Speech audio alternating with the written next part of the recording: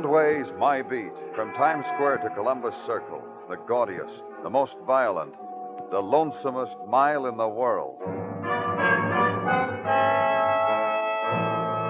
Broadway's My Beat, with Larry Thor as Detective Danny Clover.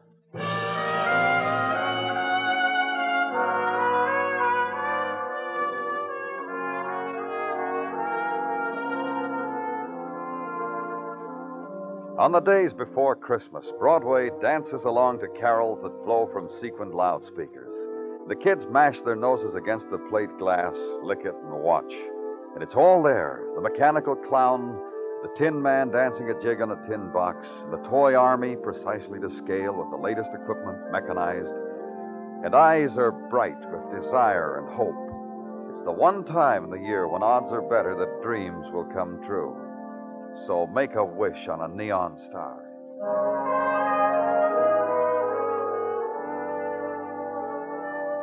And in the short time before Christmas, creatures were stirring at police headquarters. There's the patter of tired feet and the sound of manly giggles as little gifts are hidden in desk drawers or poured into Dixie cups or slipped under the police blotter. And in my office, my strong right arm, Sergeant Gino Tartaglia. Yeah, it's getting pretty late, Gino. A couple more hours, you can go home and finish decorating your Christmas tree. Indeed, indeed. Getting a lot of nice things this year, Gino? Oh, many's the things, Danny. I guess my old cockles should be warmed. But they're not. Oh, something wrong, Gino? What I want most for Christmas, Danny, I'm not going to get. I'm going to get nicks and knacks and an electric shaver and handkerchiefs and socks and ties and a curved K-Woody pipe to smoke my troubles away.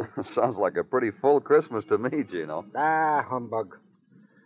Danny, what I want most is to go out and solve a crime. To meet face to face the sultry sirens, the hardened criminals, and to solve them the way you do. To go out on a case with you, my fondest wish for Christmas. Oh, police headquarters would fall apart without you, Gino. You just stick around here and do your job. Indeed, indeed. I just thought I'd let you know, that's all. Oh, well.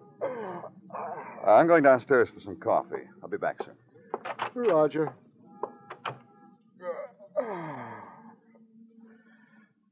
Face it, Gino.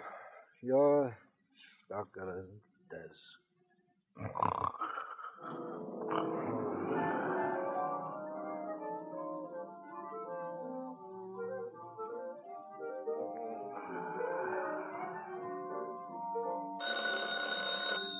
Yeah? Oh, phone, Gino. Sergeant Gino Tartaglia speaking. Yes. Yes. Yeah, right away.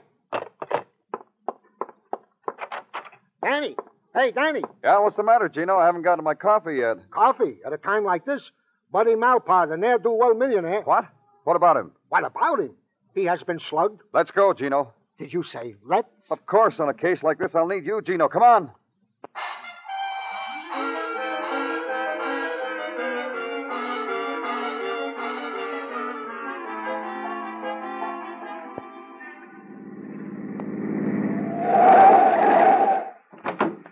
This is his house, Danny. Let's go.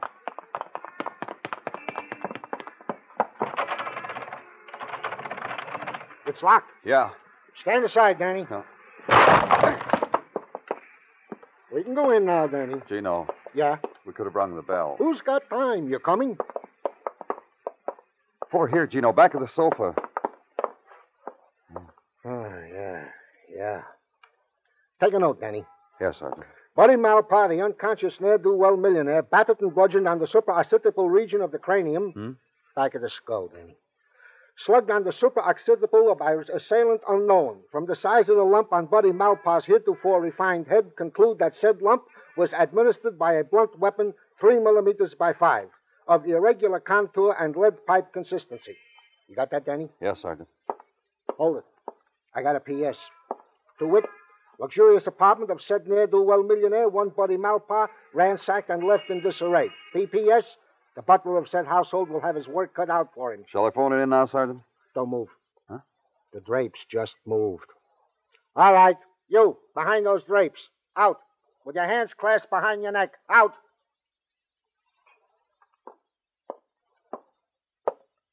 Good evening, gentlemen. Goody. Danny. It can't be. It can't be what, Gino? This man, this hider behind drapes. It can't be. Are you? It is he. Danny, may I present Mike Schreck, the bald-headed miracle detective from Philadelphia. Merry Christmas, gentlemen. Merry Christmas to you, Mike Schreck. I assume you gentlemen are of the police of this city? I present to you, sir, Lieutenant Danny Clover, and myself, Sergeant Gino Tartaglia. Tartaglia, eh? That name has a familiar ring. Oh, perhaps because I was an innocent abroad on the guided In the Footsteps of Mike Schreck tour in Philadelphia last summer. I blew myself to it with my vacation money. Oh, it's not for that I remember you, sir. It's for the word that has come to me that you are indeed the brains behind the brains of the New York police force. Oh, come now, Mr. Schreck. You mustn't believe all I you could hear. have used you, sir, on my famed widow Chalcedony's case. When having trailed the desperado across the 1.83 miles of the Philadelphia-Camden Bridge, I was caught in the seductive toils of... The machine gun brain of the man, Danny. The memory for details. To have made a part of him the size of the Philadelphia-Camden Bridge. Gentlemen, enough of nostalgia. To work. It was I who phoned this in to you. Being now on the trail of Lance Lash, master criminal of them all, I was led to this place, only to find Buddy Malpaugh, the ne'er-do-well millionaire. Oh, but hush. The man is coming around. What happened, man? Tell us what happened. You are... Gently, sir. You are among friends? We're from the police, Mr. Malpaugh. Try to tell us what happened. Well, I'll try, fellows. I had arranged such a pleasant evening. A date with Rima 9. Oh, not the Rima 9 from Bolivia, but the Miss Rima 9 who is staying at the Stacy Arms. Go on, Mr. Malpaugh. Rima was to meet me here at 9:30. However, at precisely at 9, the doorbell rang. I went to open it. There was no one there. No one? No one. A prank, I thought. I started back into the apartment. Suddenly, the pain, the awful pain screaming through my skull. It was no prank, I assure you. No, Where is it? Where is it? Where's what, Mr. Malpaugh? It's gone. It was here in this case. It's gone. What's gone, Mr. Malpaugh? I prized it more than the jeweled scimitar of Genghis Khan. The jeweled scimitar of Genghis Khan. The jewel... What's going on here, Sergeant? Read your notes, man. Read your notes. And watch the sergeant as he considers the attitude of the distressed man, the desolation of him, the sergeant's compassion, understanding. The most precious thing of Malpaugh's life, the jeweled scimitar of Genghis Khan, was gone now, vanished, lost, strayed, stolen, purloined. The sergeant's gentleness, the knowledge of it caught up with Malpaugh, took hold, displaced everything until it was only emptiness, void, vacuum, space, nothing. And finally, the ne'er-do-well millionaire's rejection of it. And turn now, and Sergeant Tartaglia nods sagely. Open the door for him, and leave.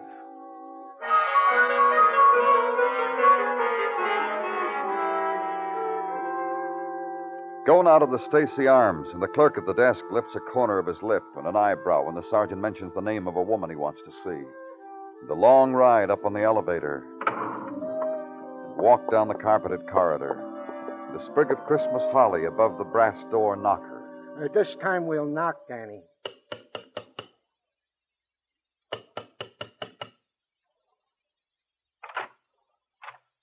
Hi, fellas. Please come in.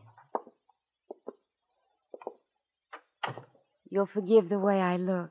We're from the police, Miss Nine. Yeah, we got some questions to ask you. A piece of finery I picked up at Côte d'Azur. I always wear it at this hour, the wishing hour.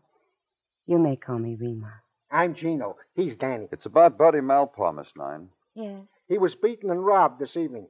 You may sit here beside me, if you wish. None of this sultry siren stuff, Miss Nine. Didn't you have a date with Mr. Malpaugh this evening? Yes, I did, at 9:30. That checks, Sergeant.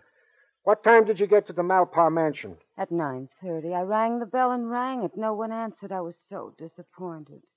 With an educational evening like that in sight. Educational? But he was going to show me the jeweled scimitar of Genghis Khan.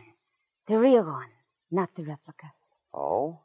There's a replica? At the Museum of Far Eastern Lore, I often go there in my idle moments and browse around the Far Eastern things. You're a strange one, Rima. Yes. Please go on. That's how I met Buddy at the museum. Fate plays strange tricks, doesn't it, Gino? Yeah. Now, if you'll pardon me, fellows, I must change. Oh, go right ahead. We'll just make ourselves Let's go, Gino.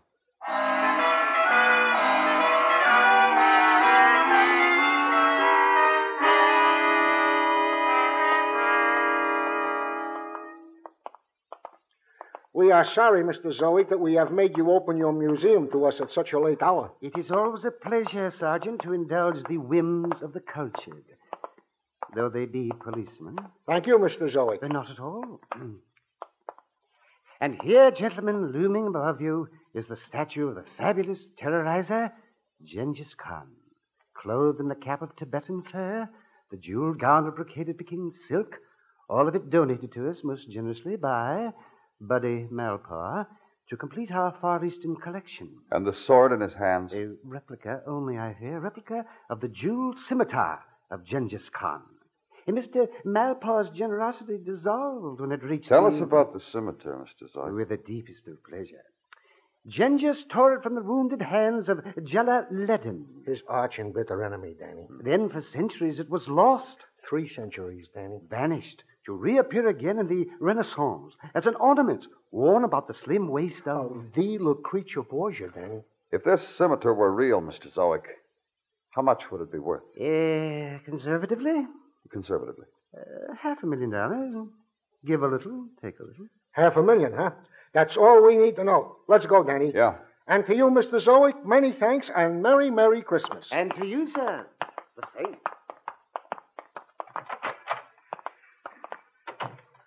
$500,000, Danny. No wonder Mr. Malpaugh, the ne'er-do-well millionaire. Gino! Hit the ground! Hit the... Danny! Oh! Gino, you're... Yeah. Help me, Danny. I've been shot. Oh.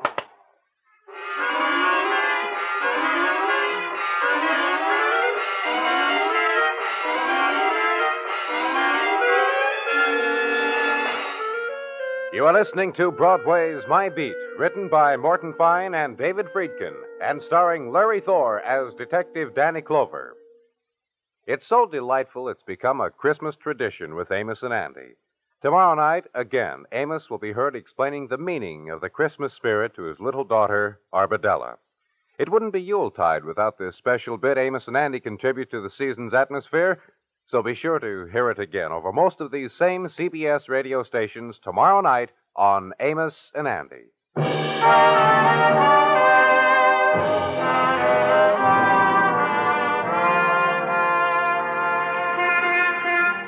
As the winds move to the place of the year's dying, the Mazdas on Broadway's Translux arrange themselves in merry thoughts, suitable for Christmas past, Christmas present, Christmas future. Broadway walks by, glances up, smiles, hurries to buy the last-minute gift for the last-minute friend. Crosby sings the tune that's in your heart. The corner Santa Claus winks, and the golden girl stops you, asks which way to Gimbel's, invites you to come along and show her. The budget term dreams are coming true, kid. So go live a little.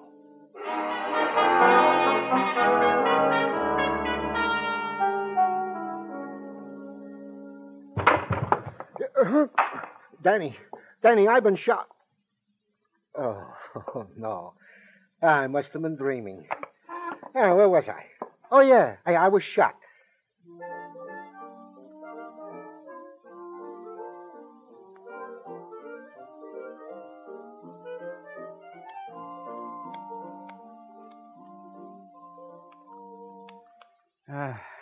There you are, Sergeant. As good as new. My thanks, Dr. Sinsky. May I say something, Gino? Indeed you may. I've been privileged to attend many courageous men. But you, Gino, no other way I can say it. I stand in humility before you. Ah, Dr. Sinsky, you shouldn't say those things. He's right, Gino. Dr. Sinsky's only saying what all of us feel. We've already initiated proceedings for an award for bravery beyond the call of duty. Danny, Dr. Sinsky, dear true friends. I know not what the... May I? Go right ahead, son. Thank you. Sergeant Gino Tartaglia speaking. Yes? Yes. Yes. That was Mike Schreck. Evil has come to him. Get me a squad car. But, Gino, Never mind the hole in my head. Danny, a squad car.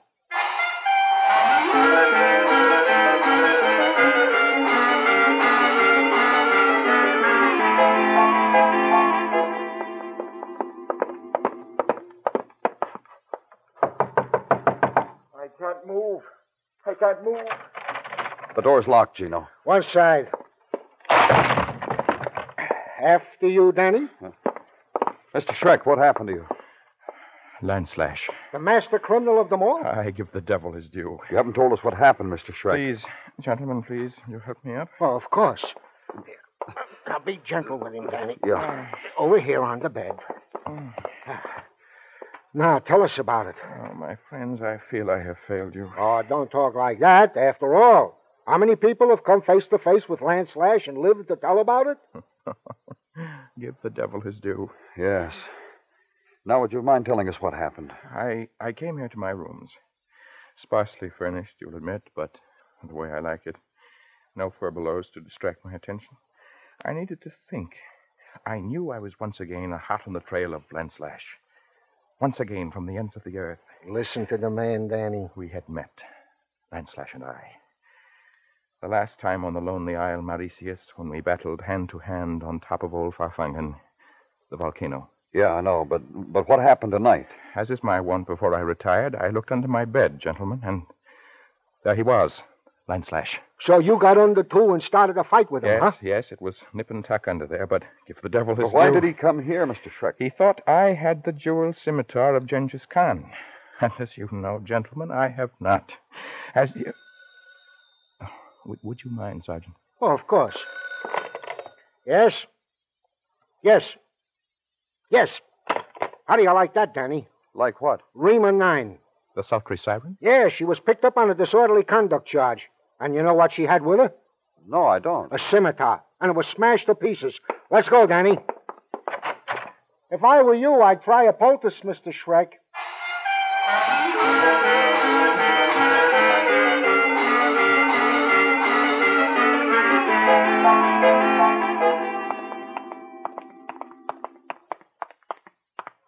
Open it, Danny. Yeah.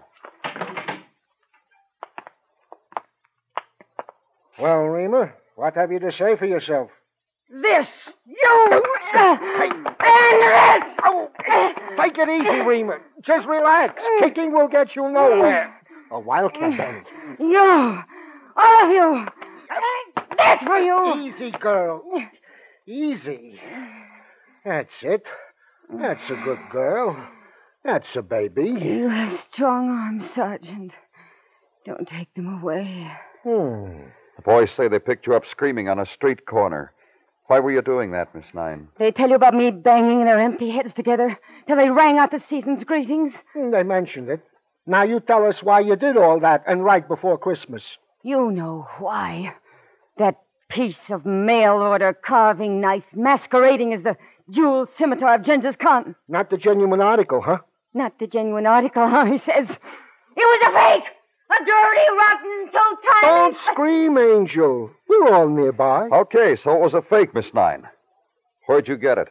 What's that got to do? Only this. You rang Buddy Malpaugh's bell at 9 last night. You slugged him, stole the scimitar. Now you're hurt because it's a fake. Charges pile up, huh, Sergeant? Assault, theft? Indeed they do, Rima. Book me for anything you want, lover.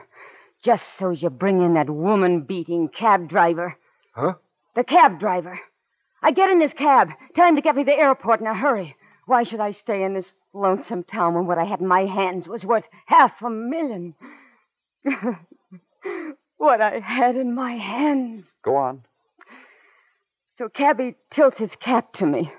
I see the union label. I figure he's friendly, trustworthy, loyal. I make chit-chat with him when, wham, bang, he turns onto a side street, grabs me by the throat, wrestles me for the scimitar. He looks at it, then breaks it over my head. And you know who he was? Who he really was? Not. None other. Landslash, the master criminal of them all. Lover, imagine Poor little me in the clutches of Lance Lash. Oh, there. Don't think about it. You can let her go now, Gino. Read your notes, man. Just read your notes. And leave there. Go away. Find a place at police headquarters and close the door to the outside. Think about it, you and Sergeant Tartaglia. Put it down and add it up. It doesn't come out.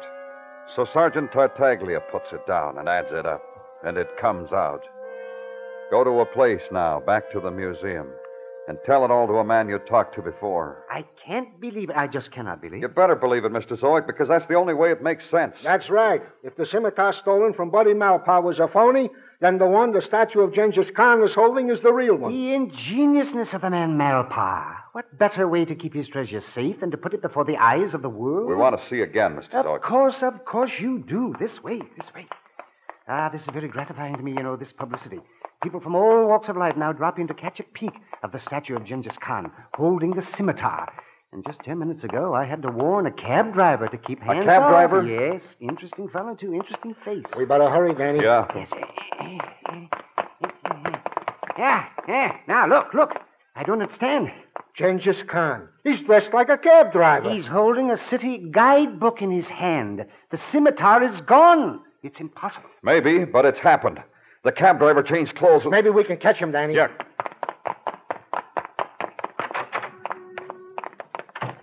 And maybe that man sitting on the steps saw him. Let's ask him. Hey, mister. Hello. Did you see a man come out of here a few minutes ago? Well, I guess I did. I've been sitting here for the last hour. Did you notice anything strange about any of them, the way one of them was dressed? Let me see now. This man had on a fur cap and a brocaded robe. He was carrying a scimitar. Oh, sure, I saw him. I didn't pay him no mind, though. I just figured he was from California. Let's go, Gino. Danny, I think I got it. Got what? Get in the car and I'll tell you all about it. Oh, where are we going? To see Mike Schreck, the bald-headed miracle detective from Philadelphia. I think we're at Trail's End.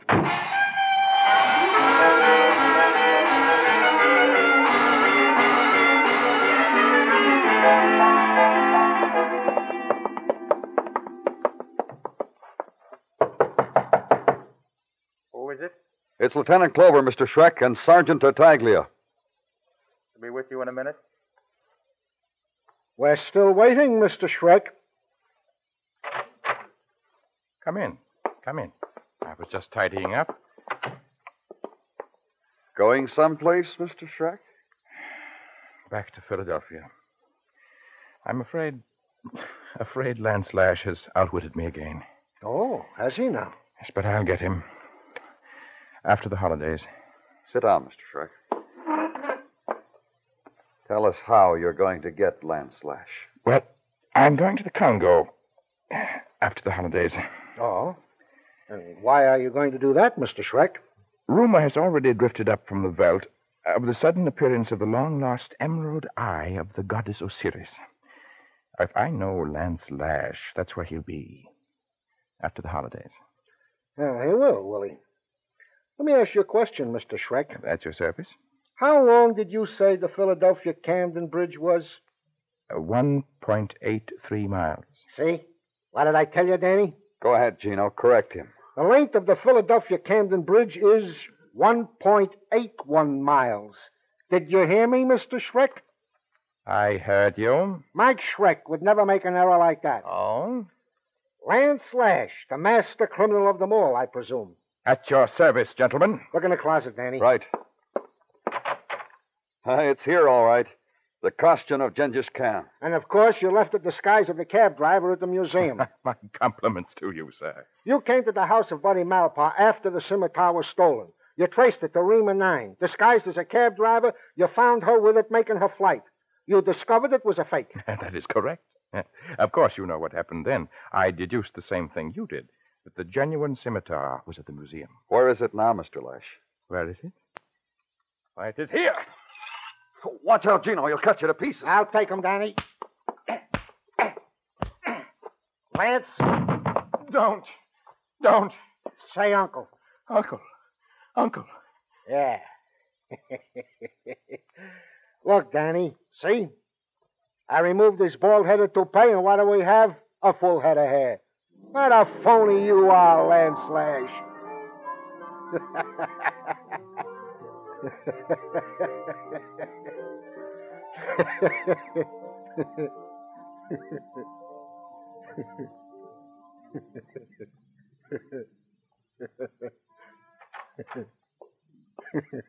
Gino. Gino. Come on, Gino, wake up. Come on, come on. Huh? You fell asleep, Gino. Huh? Yeah. Yeah, I must have dozed. No calls, huh? Yeah, from... No. No calls. What's the matter with you, Gino? Danny. Yeah? I had a dream, Danny. I was a big hero.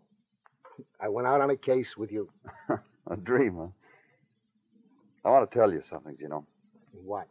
When something happens to you, something real, and then it's over, you know what you have left? A memory. Yeah, Danny. That's right. When a dream's over, and you can remember it, you have the same thing. A memory. That's all anything is, Gino. A memory. Then I got my Christmas wish, huh, Danny? Sure you did. Go on home now. Sure. Merry Christmas, Danny. Merry Christmas, Gino.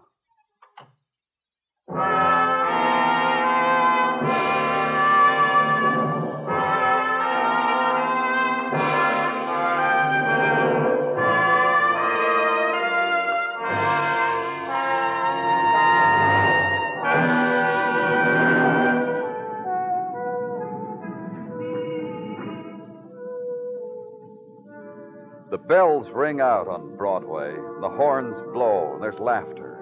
The translux spells out peace on earth, goodwill to men. You read it and believe it, because it's Christmas time, the time for believing in miracles. The crowd pushes you along, and you're part of it. And it makes you happy. It's Broadway, the gaudiest, the most violent, the lonesomest mile in the world. Broadway, my beat.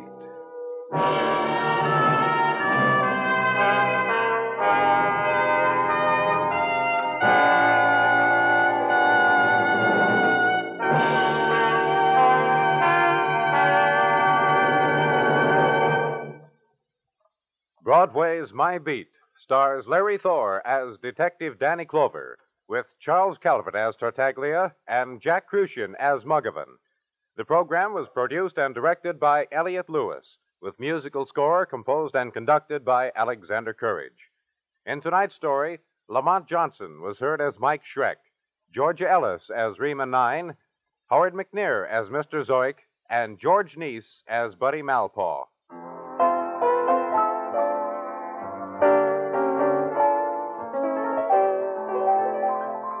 Ships loaded with vital cargoes for our men at the fighting front are swinging at anchor for lack of radio officers. Men with 6 months merchant ship radio operating experience since 1935 or any kind of FCC license can get an emergency license to ship at once. Write, phone, wire, or go now to American Radio Association, 5 Beekman Street, New York City.